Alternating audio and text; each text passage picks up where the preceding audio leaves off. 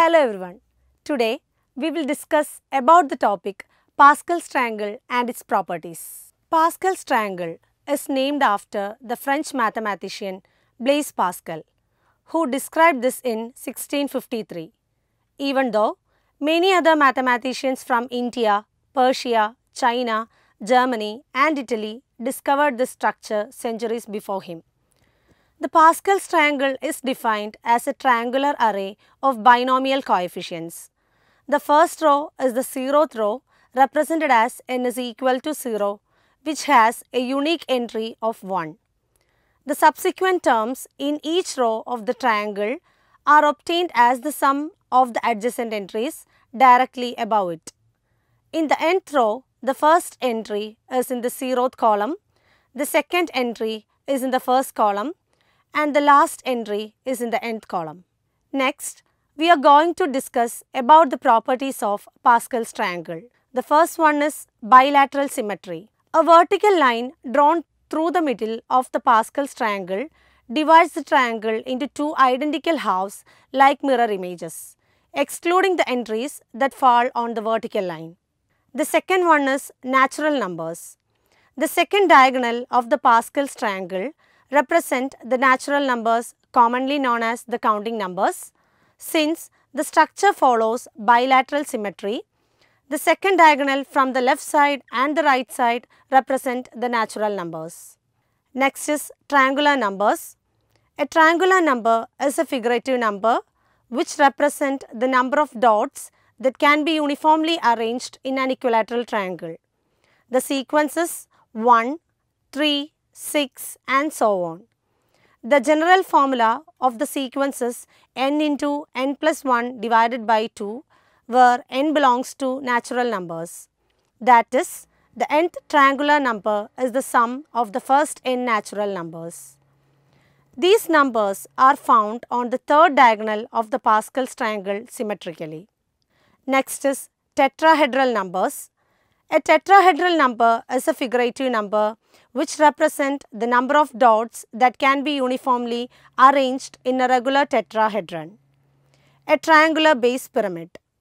The sequence is 1, 4, 10 and so on. The general formula of the sequence is n into n plus 1 into n plus 2 whole divided by 6, where n belongs to natural numbers. These numbers are found on the fourth diagonal of the Pascal's triangle symmetrically. Pentatop numbers.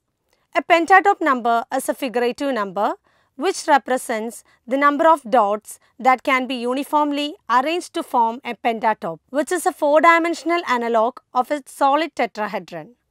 The sequence is 1, 5, 15 and so on. The general formula of the sequence is n plus 3 into Tn divided by 4, which is equal to n into n plus 1 into n plus 2 into n plus 3 divided by 24, where Tn is the nth tetrahedral number and n belongs to natural number. Again, these numbers are found on the fifth diagonal of the Pascal's triangle from the left side and the right side. Hexagonal numbers. A hexagonal number is a figurative number which represent the number of dots that can be uniformly arranged in a regular hexagon. The sequence is 1, 6, 15 and so on. The general formula of the sequence is n into 2n minus 1, where n belongs to natural numbers. These numbers are found on the third diagonal of the Pascal's triangle in alternate positions symmetrically. Powers of 2. The sum of the entries in each row is a power of 2. For example, the sum of entries in 0th row is 1, which is equal to 2 raised to 0.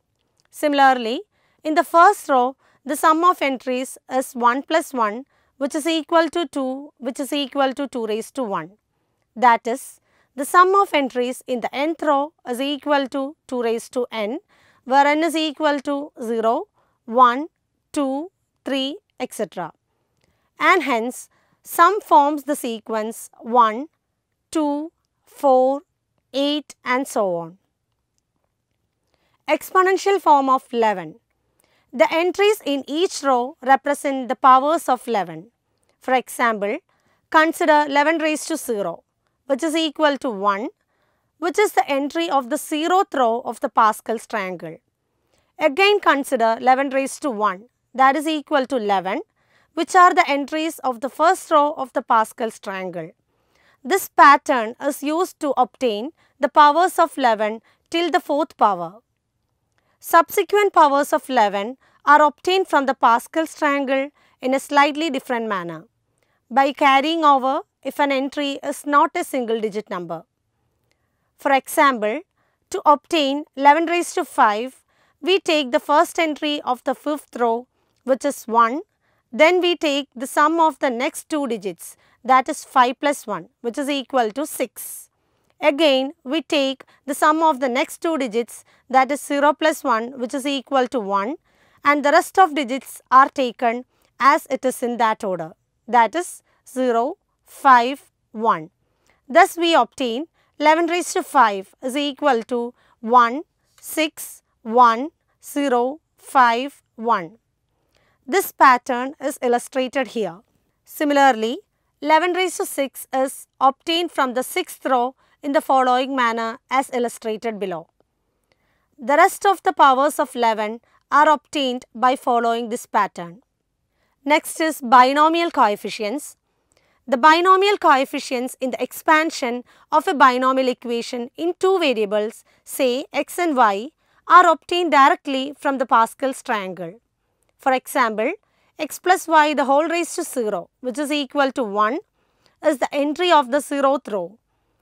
X plus y the whole raised to 1 is equal to 1x plus 1y. Here, the coefficients of x and y, which is 1 and 1, are the entries of first row, and the rest of the expansions follow this pattern.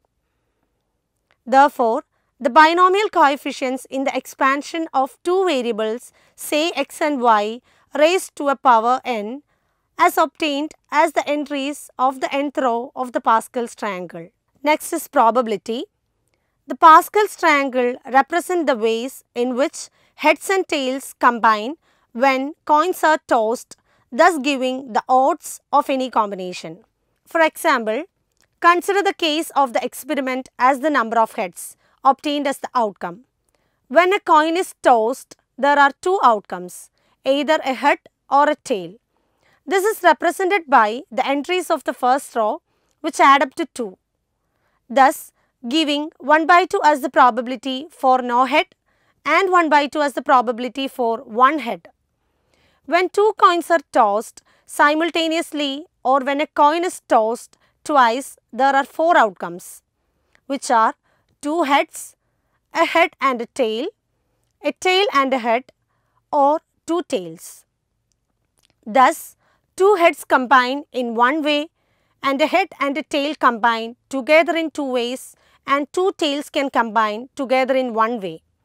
This is represented by the entries of the second row, which add up to 4, thus giving 1 by 4 as the probability for 2 heads, 1 by 2 as the probability for the combination of a head and a tail, and 1 by 4 as the probability for 2 tails.